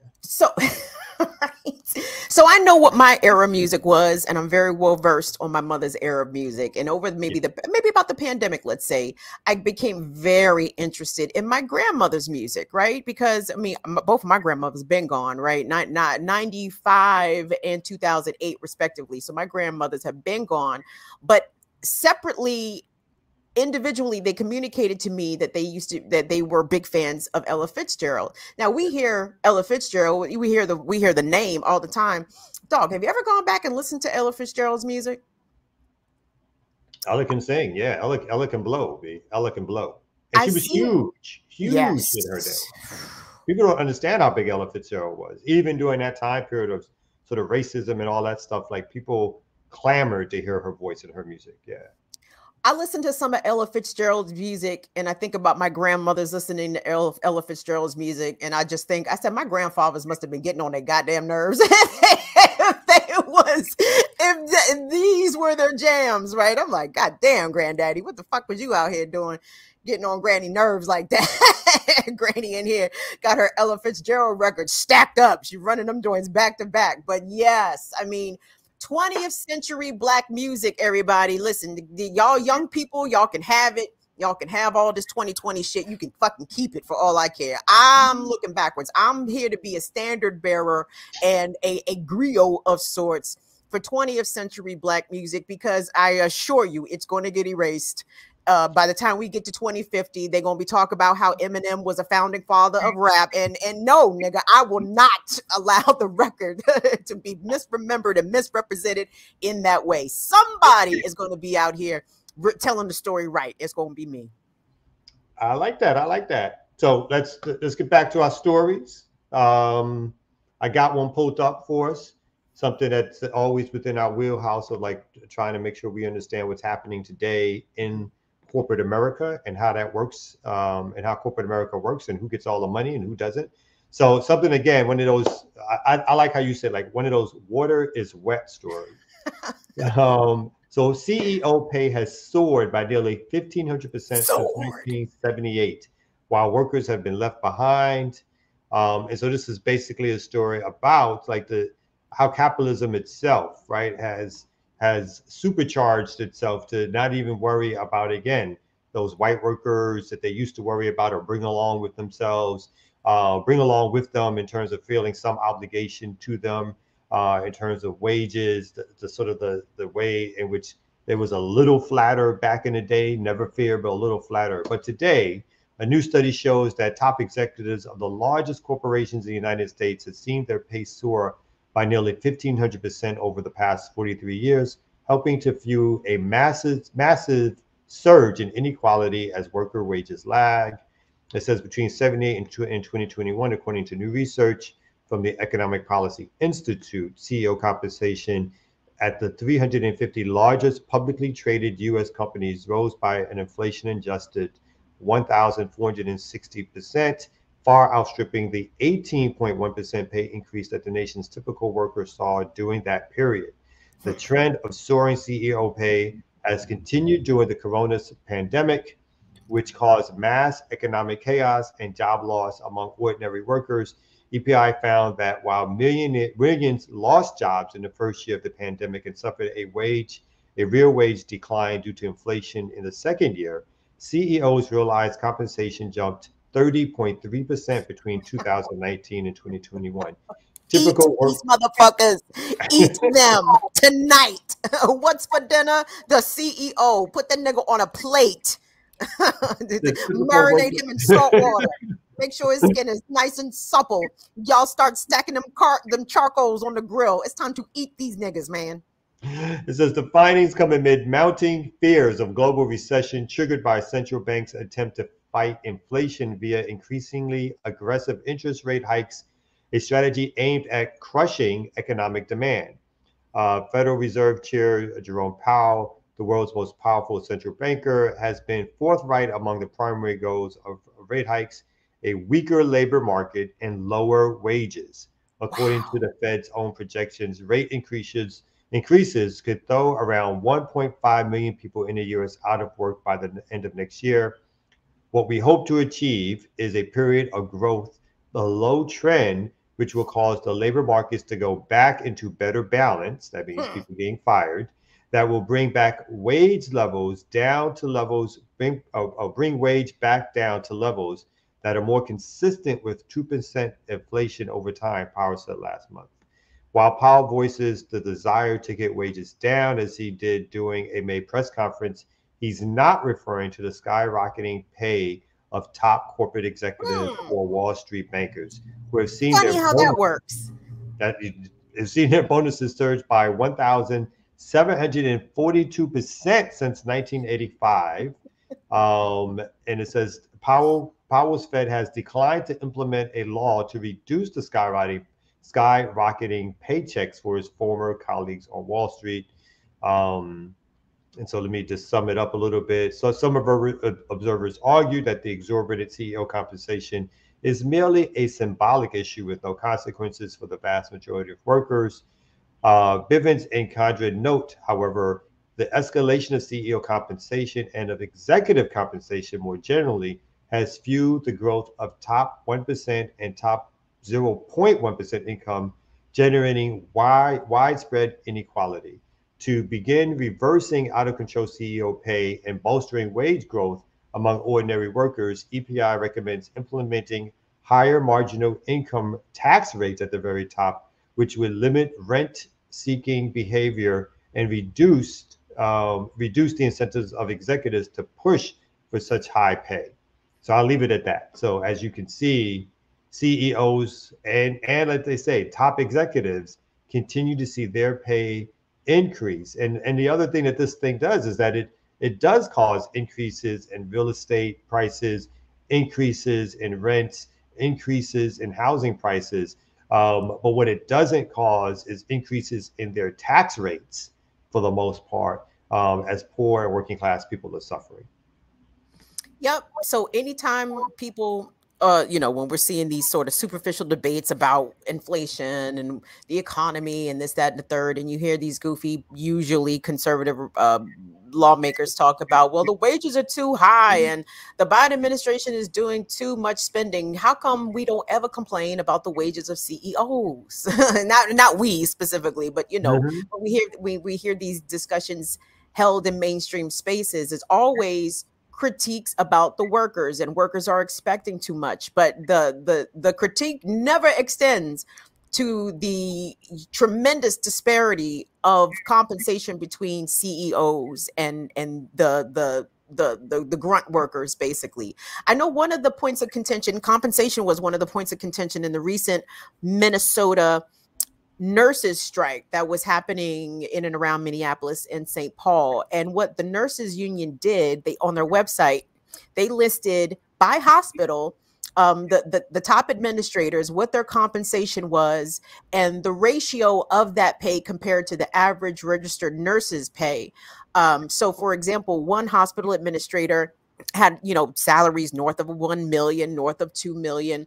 And that was 48 times more than what the average registered nurse earned at the same hospital. And that's what they were arguing. Like, why the fuck these motherfuckers get $2 million compensation packages while me, overworked, exhausted registered nurse, am only getting paid $55,000, $60,000. So no, the workers are hip to the shit.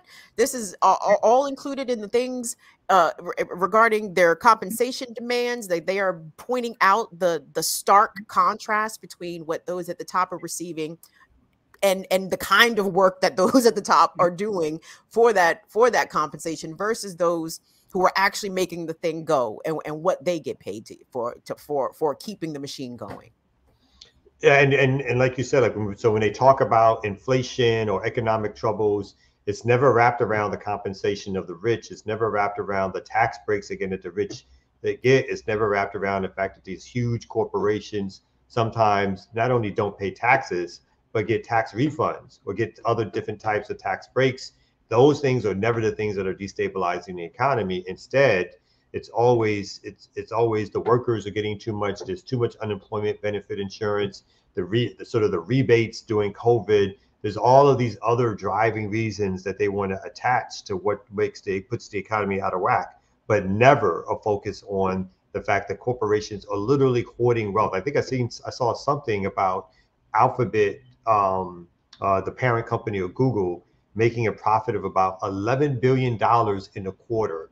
And that was a disappointment because the expectation was that they're going to make $13 billion last quarter. And instead they made $11 billion last quarter. And can you imagine the amount of resources that could be put back into the economy if they were taxed properly, or if their employees at the lower levels were paid living wages or paid above living wages to make sure that they could survive in a larger economy? So these, and what they do overseas compared to what they do here, all of that stuff matters in terms of fixing an economy if that was so the folks' desire. But the desire is not to fix the economy. The desire is to blame and to train working class folks to know what their role is according to what the feds tell us our role is to work for less pay and to be grateful that we have a job, because otherwise they're going to continue doing what they're doing and make sure that the labor market contracts, as they think that is the way to fix an economy that is unbalanced. And that's why it's critical that we support, when workers take these strike actions, we have to support them. When we're seeing the unionization efforts gain momentum, we have to support it. And listen, I know unions are not perfect. Unions are fraught with their own bullshit, okay? But basically, when you're on the job, you would rather have the union there than not have the union there, right? And we can work on improving the inner workings of the union and their internal biases and bullshit. We can work on that, but the union needs to be there. The union, if you're a worker, you need representation. You need to be part of an organization in this form of union action. So, Kamau, when I was coming up younger in the work world, it almost felt like the unions almost didn't exist. You know what I'm saying? And I feel though now, like, for example, Generation Z is like, no, we need unions. Because when you look at some of these more visible unionization efforts from like the Starbucks Workers Union, the Amazon Labor Union, these are younger people. These are not 40 something and 50 something. These are 20 somethings. In some cases, even teenagers, 18, 19 years old, that are at the fore of these organizing efforts. So let us look to the youths for the inspiration, but also look back historically at the ways in which movements and organizations were able to gain victories and get some things that would ultimately benefit workers and families. So we're in interesting times right now, but fuck those CEOs though. Fuck that. No, I completely agree. One of the better things that have come out of this pandemic we've been in is the uptick in attempting to form labor unions, even independent unions that are not associated with some of the larger ones. But like you said, even those ones are better than not. Like, it's better for folks. There's no survey that's ever taken that shows that unionized workers are somehow worse off than workers who don't have unions. Every survey, any study will show you that the benefits, the pay, the ability to collectively bargain does nothing but improve the life chances, the betterment of people's personal lives, because they'll have more resources under their control. And then, obviously thinking organizing wise, when the union does the things that the union is supposed to do, it means that collectively those dues that are used can also be can play a big role in hopefully not only politicizing people, but pushing issues of concern that are a benefit to workers. Obviously, the thing that we have here in the United States is that too many unions cozy up to corporations and strike these deals with corporations that are around, including things like tearing down forest, or sometimes there are strike deals around building unnecessary new structures, huge new structures like stadiums, or there are strike deals around mergers being good things. So sometimes we know unions look at some short-term interests, and they don't look at the long-term fight. And so that's obviously the issue with particularly unions here in the United States. But overall, even during this time period, it's better to fight for one, to have one, to collectively bargain, and to radicalize one than it is to go without. Absolutely. Check your email, sir. I sent you, I think, a CBS News package that gave more details about the young man who committed the school shooting allegedly in recent days in St. Louis. In St. Louis, I got that for you. Yeah. There's a lot of things about this that I find interesting and worthy of discussion. Obviously, if you don't know, high school I don't know, was it actually in St. Louis City proper, or was it in St. Louis County? But in the St. Louis metro area, 2 people were killed at a recent school shooting, allegedly committed by a 19-year-old former student. Now, what I found interesting about the story, is there a video? I see a possible video, but I'm not 100% sure if that's just a commercial or a video. So what came out? Okay. No, that's a commercial. But no, you continue reading, yeah. So this 19-year-old, and I'm sorry, is his name there at the top? Because I can't keep all these names straight. I have to be perfectly honest. There's a lot of names to keep up with. Regardless, he was a former student, 19 years old. Apparently had a number of mental health issues that his family was very proactive at trying to get him help. They got him counseling. They were aware that he was in possession of a number of guns. They called police to have the guns removed from his possession. He was also committed for psychiatric services. I feel as though all of the things that parents of troubled young people are told to do, it sounds as though this family did. And, you know, there's that aspect of it, but also the fact that there have been so many school shooters of white descent who have managed to make it inside of a jail cell to go to trial. Most recently, Nicholas Cruz, the one who shot up Marjorie Stoneman Douglas High School in Florida. In Michigan, white student Ethan Crumbley is currently being held right now for allegedly murdering, I think, a half a dozen of his schoolmates. We have a mic go out? My mic? No, we can hear you.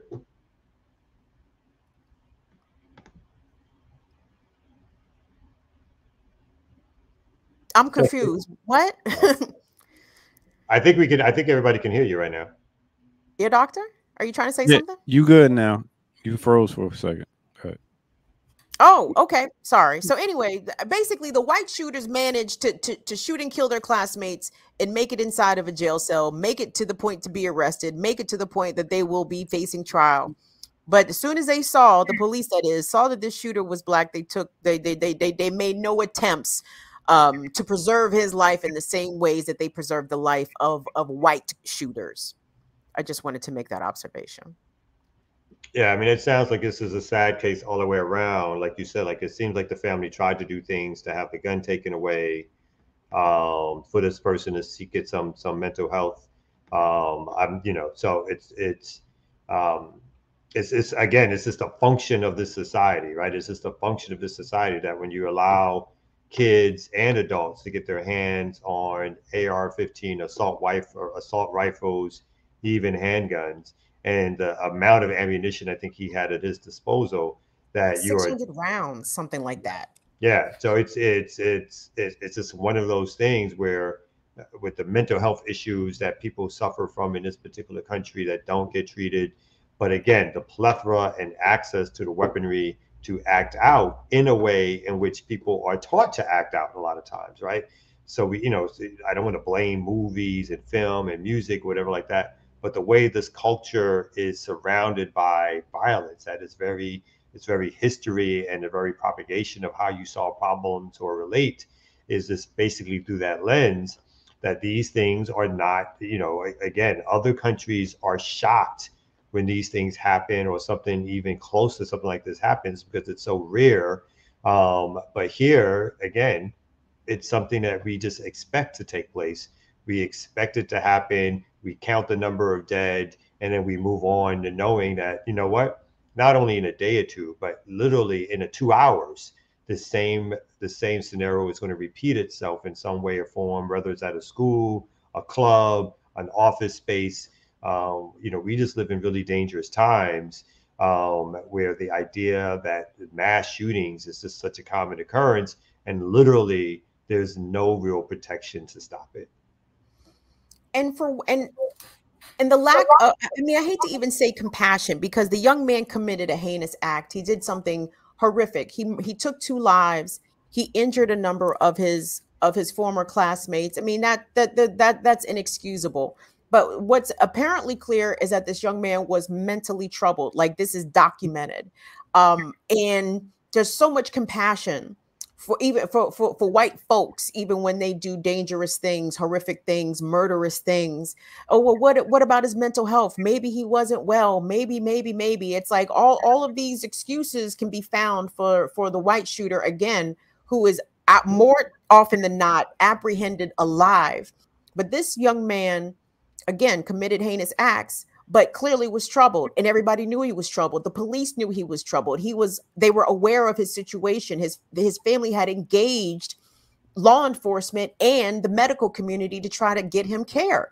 Now, I don't know what the circumstances. I don't know if he allegedly pointed a gun at police. I don't know any of that. But I think that, like the white shooters, he should have been able to have been apprehended alive and face the consequences for his actions. But you know, that obviously did not happen. So yeah, I think we are coming to an end. I think this is our last story. And I think the ear doctor is going to come on the screen with us. Are you coming, ear doctor? You're having some problems, ain't you? Right? Because that was ooh, you on fire, son? I'm on fire tonight.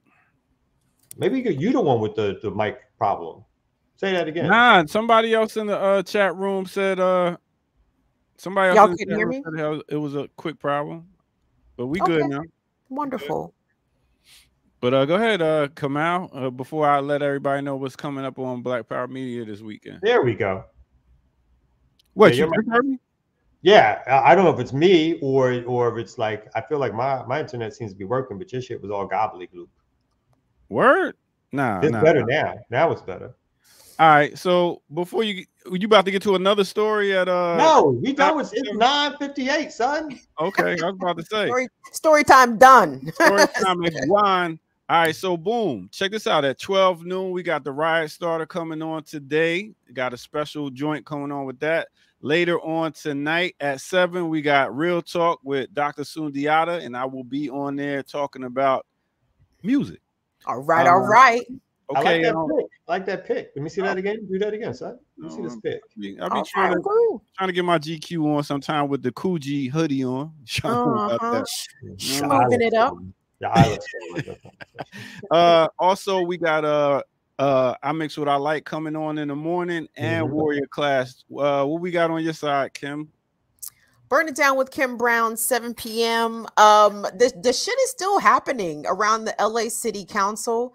I think there was some confrontations either yesterday or the day before at LA City Hall between the police, where the police were called out in riot gear to clear the chamber, so to speak. So I'm gonna see if the homie Richie Sergenko from the People City Council can join us. But no, the Black Lives Matter LA chapter has a 24/7 encampment, or at least they did, happening outside of one of the LA City Council members' homes, which they want to resign. So I mean, I had to say, like I appreciated that action there from BLM LA. I did want to give him a smidge bit of credit, because that action indicate, you know, they with the shits on that regard. # Operation Resignation. All right, and then once again, Sundays, come to the cookout and see who's all got invited. Whose arm was that, son?